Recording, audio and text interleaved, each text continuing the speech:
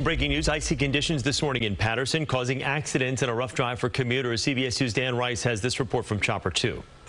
You're looking down at Patterson, New Jersey. This is the ramp that takes you off of Interstate 80 onto Route 19 southbound.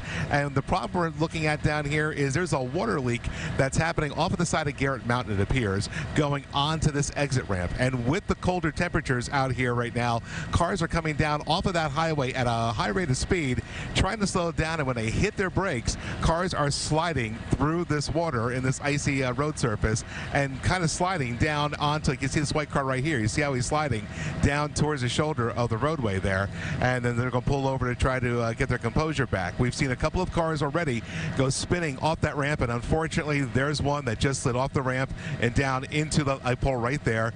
You can see the car that's going to run over it there. So this is the problem we are seeing down here, a major safety concern, and more people are now sliding down at the end of that ramp, so people need to be careful. Hopefully the DOT will get out here as soon as possible to get the highway salted down. But again, a major traffic condition here, safety concern on the ramp that takes you from both eastbound and westbound Route 80 down on the southbound Route 19.